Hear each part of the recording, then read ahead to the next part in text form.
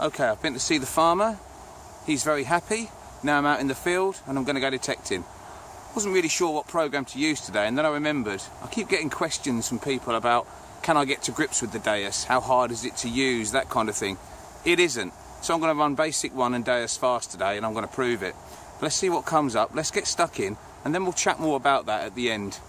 Maybe do some little tests as well and give you an idea of what we're talking about.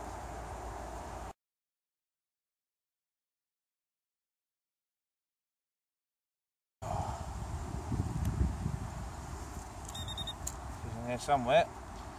What are you? What are you? Oh, blimey. Tiddler. A little tiddler. Stuck in the mud. Oh, there she is. Cool. That gave me the run around. Just a modern bit of machinery metal. Nothing major. Okay, right up near the surface, this one. Right by the surface. So, cool, no wonder it gave a good signal. Ah, it's my first cowl tube for a while. I would say welcome back, but it's never welcome. Okay, so this was an absolute booming target. Wasn't particularly deep, but it is wafer thin. Oh, this wind, I hope you can hear me. An absolutely tiny wafer thin disc.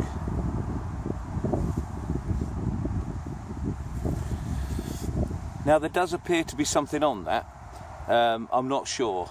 That's going to take a lot of cleaning. That is thinner than most hammers, to be honest, or at least equal thin as hammers. I can't see anything that indicates a fixing. I don't know. I just don't know.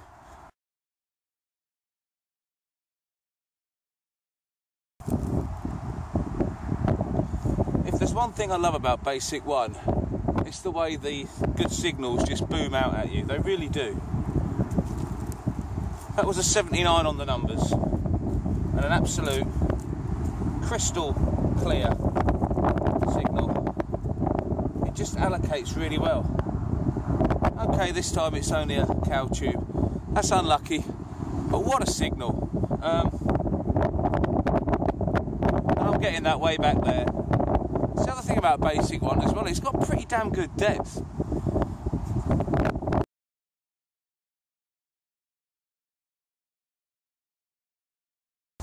Okay, that was a bit of a scratchy one, and I didn't think it would be very much, but it did clean up. And I can see it. You can't, because it's behind there. But I'm grinning from ear to ear now. I've gone from Basic 1 into Deus fast. 2 preset programs. I've not messed about with the machine at all. This is my first target. I kid you not, my first target on Deus fast. This is a George V.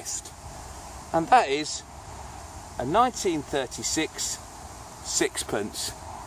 How lovely is that? I'm chuffed to bits. I haven't had a George V sixpence in absolutely ages. And that is in a preset program.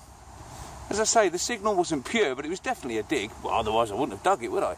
And then it cleaned up. So, you know, the point I'm trying to make here is the presets are good.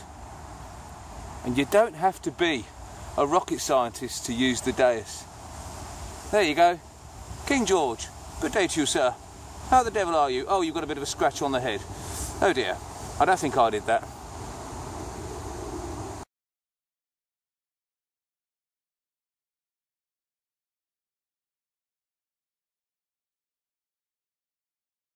Okay, lovely target. 65 on the numbers, and in Deus fast, that gives us a mid-tone. I'm really sorry I can't do tones here, but it's just too windy. But it was an absolute crisp, clear signal. Just lovely. Hey presto, it's in the first clod. And hey presto, it's a bit of rubbish. But, yeah, I mean, don't be scared to use the presets and don't be worried. They're very, very good programs.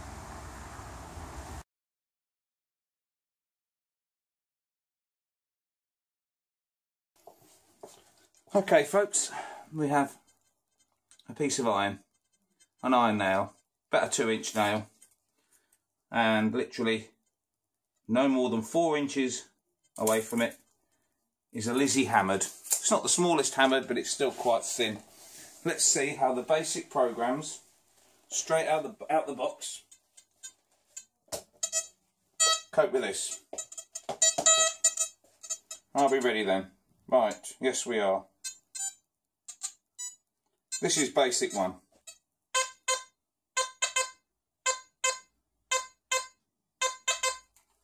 You'll notice that it struggles with the numbers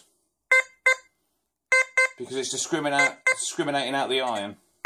But once you find that target, no problem. Sorry about the shadows, by the way.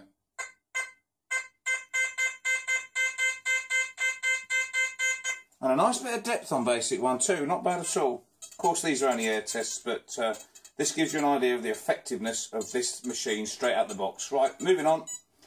GM power.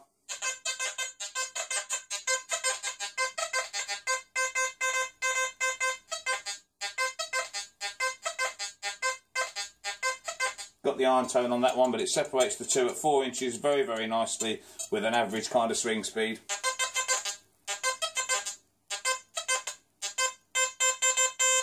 And again, the numbers kick in. Right, there's fast.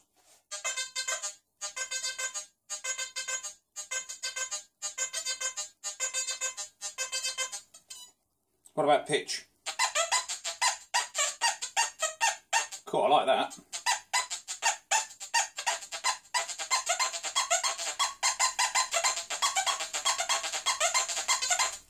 Cool, I'm not missing that.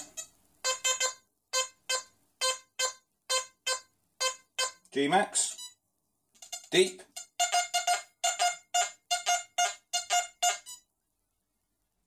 won't bother with wet beach and dry beach, obviously. Hot program.